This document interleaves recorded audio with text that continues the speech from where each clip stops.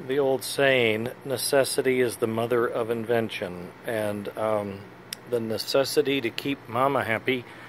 I have always struggled with putting a switch on for the smoke. In this case, the smoke is actually plugged into a separate port, and the idea is you unplug it. My concern is when I unplug this switch, I'm actually talking live track voltage here, so now this is dangling around, and if I hit the frame or something like that, I zap the transformer and hit the circuit breaker and everything comes to a screeching halt. You want to turn the smoke on and off in a convenient on and off mechanism, a way. Now I had these bag of switches that I've used for programming. They're used primarily for programming, turning the train's computer off and on for programming.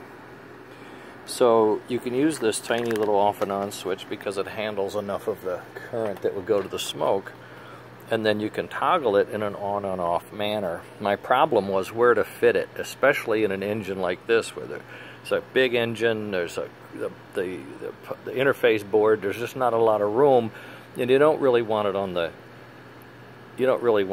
tender, because what happens then is, as I learned earlier today, I shut the light off. When I unplug smoke, this signal also turns on the light. So now I've shut off the headlight. It's like, oh hell, that's not so much fun.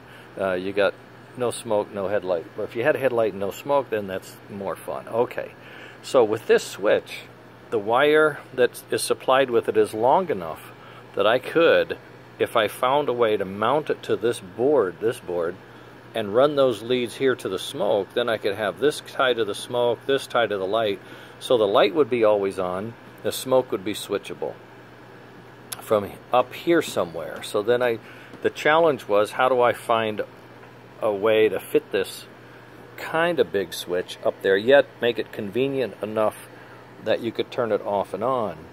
So what I came up with as a way of testing was I made a template out of polypropylene, just some material I had laying around, and I created a cutout the size of the switch, and then I just kept fitting and fitting and fitting until I found a location and a method that seemed to work.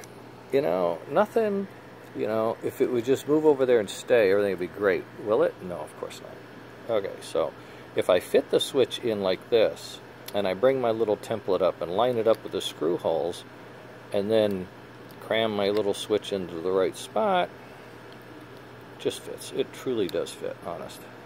Everything doesn't fall over. I'm not Cecil B. DeMille. Anyway, this is the idea. The switch would be captured, but not necessarily have to be bolted. And then the easy thing is, when you shut it off and on, you're actually rubbing against this hard phenolic board, and that's going to capture it and keep it contained. The only modifications I had to do, now I have to do, is translate this cutout over here and cut it out on this board exactly the same. So what I'll do is a rough cut with my Dremel and then file it with my file set. I had to do some modifications to the switch in order to get everything to fit as snug as it had to be, because things got tight.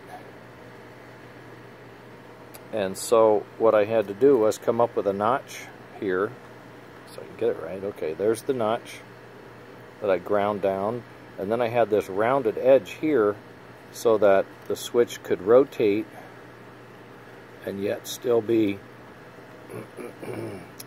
in the right spot, so it could rotate up and clear the base, and it would sit like this, and it would be actually held in place by the cardboard of the thing, and then you just simply push down off and up on, or up on, down off, and you would just reach in with your finger and slide it down. You wouldn't even have to see it, you would just feel it.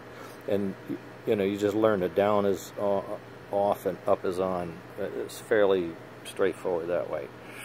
So that's the idea. That's what I've come up with. Now I'm brave enough. I've done this fitting, so I feel like I have this shape will work. Now I'm going to transfer this shape over to the actual board. I may do it on a test board. I have another one here I can do a test on just to make deadly sure I'm not screwing something up, because that's, you know, that's Robbie's, this is mine.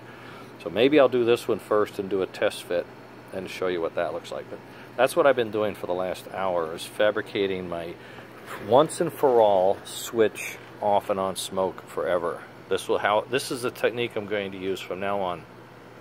Period. Later.